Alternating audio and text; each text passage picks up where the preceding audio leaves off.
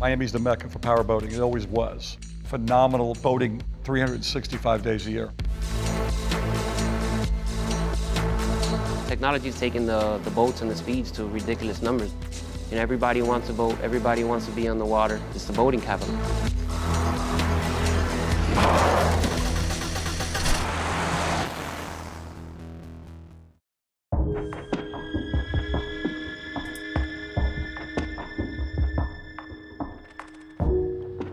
We're on the bow of a Lamborghini-inspired Raging Bull in Miami, Florida, the offshore powerboat capital of the world. All right, here we go.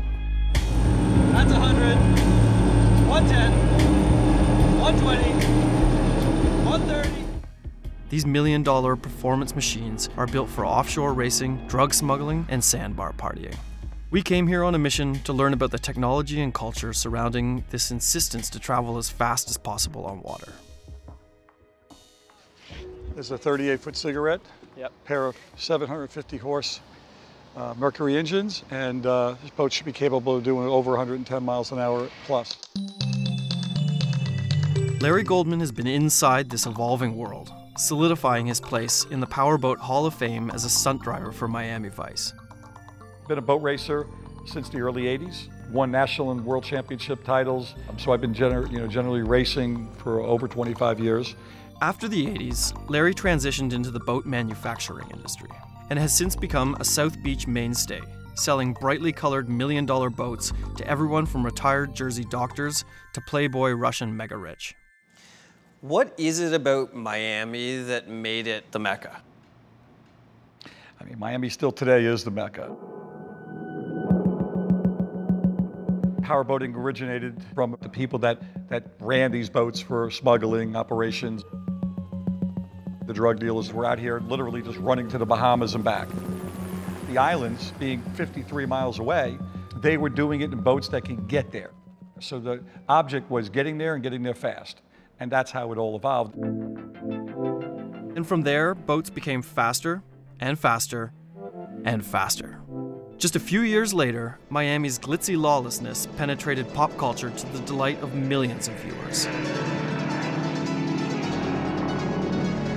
Miami Vice did a lot for South Beach because it showed the flair and the colors and the architecture and the whole lifestyle. One of the episodes, The Great McCarthy, is still today a very popular memory of the past of Miami Vice. Its portrayal of go-fast boats brought a new image to the scene. Clean-cut well-to-dos like lawyers and bankers could get behind the wheel of a go-fast boat and feel like a badass. As Miami became a playground for the rich, the speedboating world found itself flooded with cash. The result was a nautical craft as technologically advanced as it was ostentatious.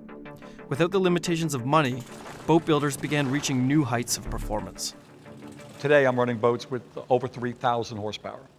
How fast is the fastest boat in here? I would say the fastest boat in here is a Lamborghini Marine Technology boat at probably 165 miles an hour. Did you work with Lamborghini on it? Yeah, they actually gave us an authorization and everything. They were involved. They proofread all the drawings. They actually sent us a lot of the parts. Those are authentic mirrors from Lambo. Everything is the same as its land-based counterpart, save for the motor designed specifically for the water. The engines in this boat alone are about $300,000. That's an oil sump tank, almost like you see on a dragster, where the oil's not in the motor, but it's in the tank. And then the motor takes the oil and it lubricates the motor as it needs it and keeps cycling it back into the tank. This is working off the exhaust, okay, but we still need ventilation to keep this compartment cool. This is where the intake is to bring air in. We're keeping the motor area cool here and making sure the ventilation goes around, okay, and gets the exhaust out the back. The Gold Man sensed I was itching to take this creature out into its natural habitat, so we headed to the bay, where he apprehensively offered me the driver's seat. Here we go. But if I reach for that wheel, what are you doing? I'm letting go. No, don't let go like that. Just loosen up, and then I'm gonna go like that, and you're gonna grab it again. Okay. Just don't over it. If I grab it, you tighten up, I'm gonna go like this. Okay. Okay? Yep. And I might do it a little harder than that. I understand. Larry's gonna slap me if I fuck up.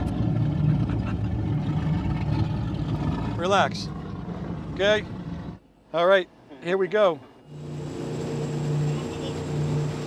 Straight. Nope. No quick moves. left, and now you're racing. All right, we're racing.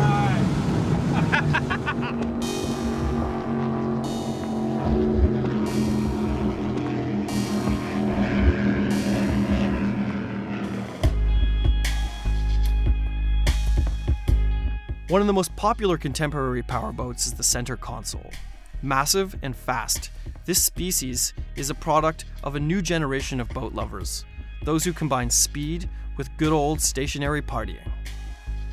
To gain a closer look at the technology behind the center console, we met with young boat builder Mike Aragon of Full Throttle Marine. We're at Full Throttle Marine in Miami, and we've been doing it for about 9 years.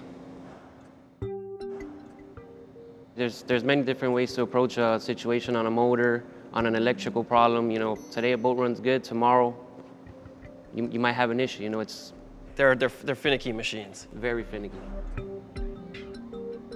Are you looking towards things that have been done in the past, or are you constantly looking towards what you can do in the future from an innovation standpoint? It's changed a lot. Technology has taken the boats and the speeds to ridiculous numbers nowadays. The way you set up a boat is totally different. Props, engine heights, setbacks, it's all computerized. We can plug up to the motor, we can actually plug up to the rigging if there's a rigging problem, and it'll tell you everything.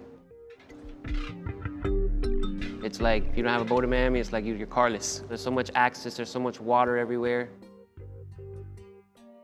Mike offered to take us out on the water so we could experience the center console design in action.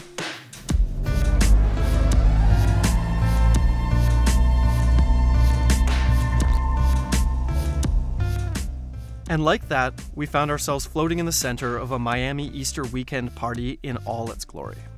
This is the other side. We've been studying production this entire time. Now we're moving to consumption. We're now aboard the SS Young Money with a bunch of young moneyed people who are all parked their boats here in Key Biscayne Bay.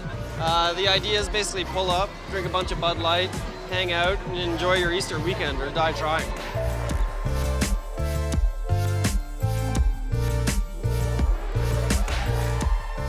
The constellation of folks we met helped articulate why Miami's role as the home for this eccentric form of speed is entirely inevitable.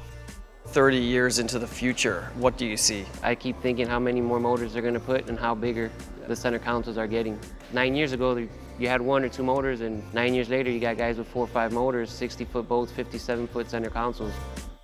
There's speed records now of 245 miles an hour. It gets to the point that what's too fast? So I don't know where that's going to end, but I think the capabilities of going faster and faster is going to keep going. There is no denying that this town's love affair with powerboats will keep on careening on into the future.